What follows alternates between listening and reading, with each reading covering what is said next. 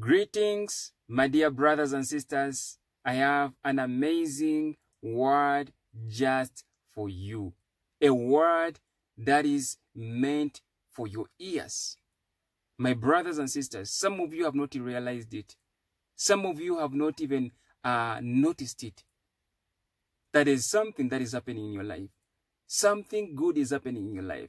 Even when you are struggling, even when you are down, there is something that is happening. My brothers and sisters, that is why I present this word. The word is favor is following you. You are favored. You are highly favored. Some of you, the place that you are in right now, if you look at yourself, you wouldn't have got it. That position that you have attained, or that job that you have, there are people and thousands of people that you beat to get that job. Some of you do not know how many applications were sent out. And out of those applications, you were chosen. You were chosen. Not that because you are the most skilled person. No. There is something unique about you. Some of you in that relationship that you have, your spouse could have chosen someone else. But there is something they saw in you. There is something unique that is in you. You are unique. You are not like any other person. You are different. When God was creating you, He made you unique. There is no one that can ever be you. Your relatives can try to copy you. Your family can try to mimic you. People can try to speak like you, act like you, try to be you, to take your position. But believe you me, they will never, ever be you. They will never be you. That is why some of you, the moment you left that job, you were missed. People started missing you. There's a scripture that I love so much. This was the story of Jacob and someone else who was called Laban. The scripture says that Laban could not let go of Jacob. Jacob reached at a point and says, please let me go.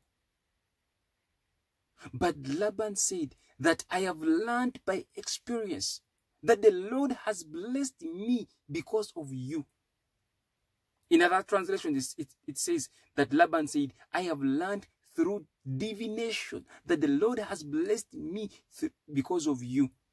There are people that have learned through experience and divination that the Lord has blessed them because of you.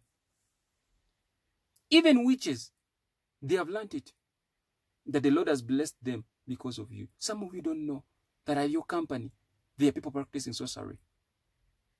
There are people practicing witchcraft, dark arts. That is why you see you should pray. Of course, they try to fight against you, but they need you. They can never dismiss you. It seems like they are going to dismiss you. It seems like they are going to lay you off. It seems like they are going to sabotage your plans, but they need you. They really know it, that they need you. They are being blessed. Some of them are promoted because of you. Because of your hard work. You are a blessing to the world. You yourself, you carry a blessing. A lot of people may not know it. That a lot of people have been preserved because of you. They would have been destroyed a long time ago, but because of your prayers, there are certain groups of people that have been preserved, that have been spared from destruction. My brothers and sisters, your favor is following you. Some of you don't know how you do it. You don't know how it happens. But rather, it happens. Some of it's easy for you to get money. Not so hard. It is easy for you to do something. There are certain things that are easy for you to do. It's because of favor. It is because of favor. There are people who it's very hard for them.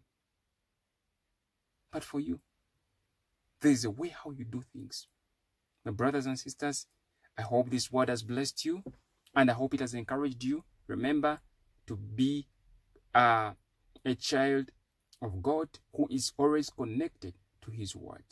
God wants to have a relationship with you. So it is important that you get connected to this platform.